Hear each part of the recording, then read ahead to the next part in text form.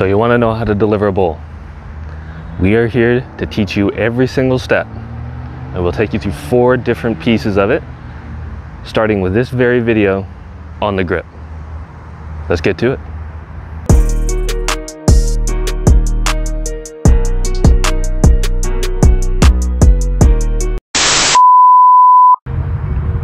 We're here at the beautiful greens of Heritage Greens Lawn Bowling Club, my home club in Kitchener, Ontario. And I'm here to show you the very first step in a great delivery, the grip. Now the grip can be broken down into a few sections, okay? Stable, you want a stable grip. You don't want the bowl falling, you don't want the bowl dropping without you actually rolling it off your fingers. Comfortable. You want it to be nice and comfortable. No stress on your arm, no stress on your shoulder or on your fingers, okay? Nice and comfortable. And you want it to allow for a clean release. Now, we might not get into the release on this video, but we will get onto it at the end of our delivery series, where the release is really, really key to having a great bowl. Because once it's released, you have no control over it, right? So that release is key. So let's start with the grip. How am I going to grip the bowl? Do I need to like really squeeze it? Do I need to hold it very lightly so that I can just roll it off my hand? Well, I was taught 2 ways when I first came into bowls, and I didn't like either of them. But the first way was this, the claw grip.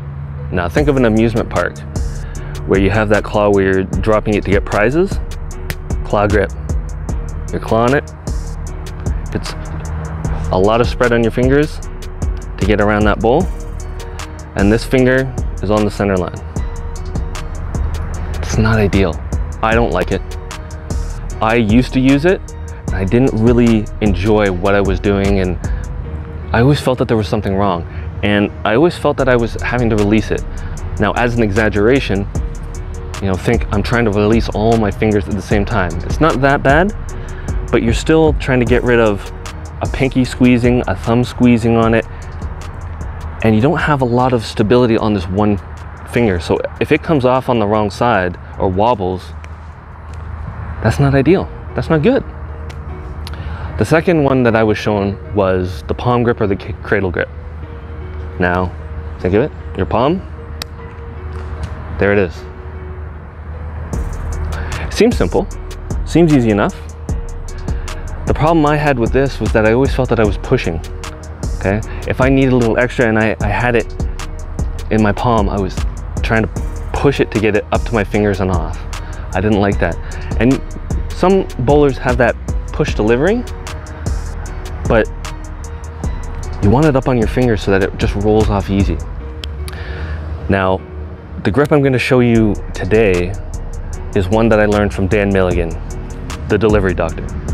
Hi, it's the delivery doctor again. Dan came up with a step-by-step process for a very simple, easy to follow grip that anybody can use. Now you start off with doing nothing strange with your hands, as if you were accepting money or a sandwich or something from somebody. Your hand goes out, nothing strange with my fingers. I'm not doing the claw, and I'm not doing the palm. Natural spread, boom. And I place the bowl in there. Not in the palm. There's air. It's up on the fingers. And only these 2 fingers are on the running surface. And if I want to do something strange, take off all my fingers, I can still balance it. And the idea is that this will roll off of these 2 fingers nice and easy, okay? It's so simple, and I should have thought of it. Do nothing strange with my hands. I just want something that's balanced, which is these 2 fingers. I want something that's smooth. It's going to roll off nice and easy, and no tension on my arm. I'm not doing anything strange, so there's no tension on my arm. The bowl is in my hand, okay? And I can roll it. The one thing that you have to be aware of is where your thumb goes. So if I look at it, recommended thumb goes somewhere from the bottom of the circle towards the upper ring, not on top and not way down below.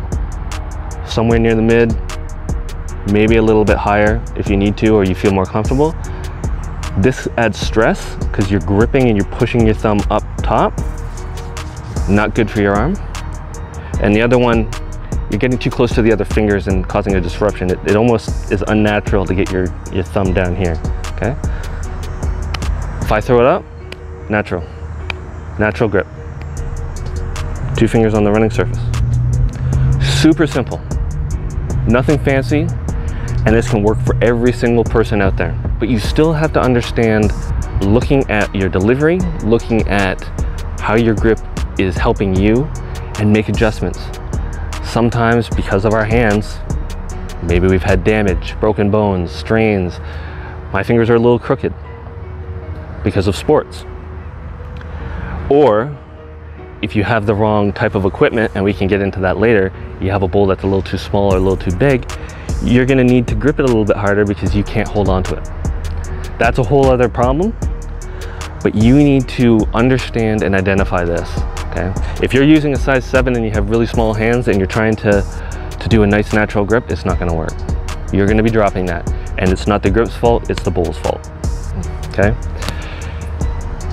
Try this out. It's fundamental. It is just super simple steps, and you will get a ton out of it, I guarantee you. And make the adjustments that you need to make it as comfortable, as stable, and as stress-free as you possibly can. And with that, may all your bowls be touching.